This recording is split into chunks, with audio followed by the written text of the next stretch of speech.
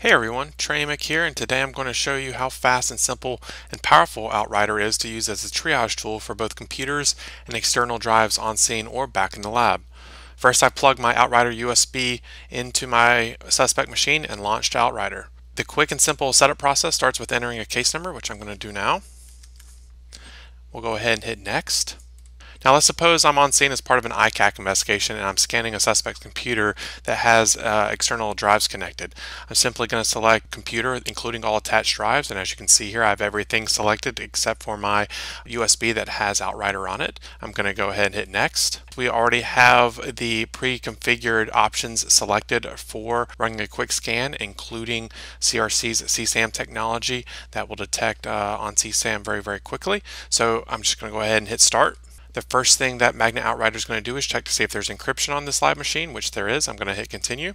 And now we're going to let Outrider take a quick screenshot of our desktop as a part of the quick report that it creates, and we're going to let it run on this machine. Now this machine has a 2 terabyte internal SSD. It also has a 2 terabyte external drive connected, as well as another 1 terabyte SSD, not including my USB that has Outrider running on it. So we're scanning right at 5 terabytes worth of data in this video. Now as you can see, we're already getting hits on the left hand side here, and I can start selecting some of these and start reviewing my hits while Outrider is still running.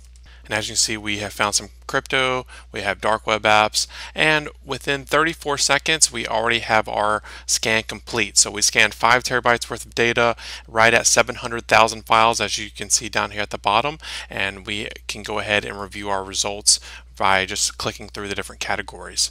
We can see we have some messaging apps here. We can see we have hits on file names as well as CRC CSAM hits as well, which these are used just for demo purposes. I'd evaluate what Outrider has found and determine if there's new evidence here that investigators can use for on-scene interviews for that suspect as well, if I need to take this piece of equipment back to the lab for further processing. If you want to learn more about Magnet OUTRIDER, please visit magnetoutrider.com and request a free 30-day trial to experience how fast and how easy Outrider is used to find CSAM or to flag devices for additional investigations. With that, thanks, have a great day.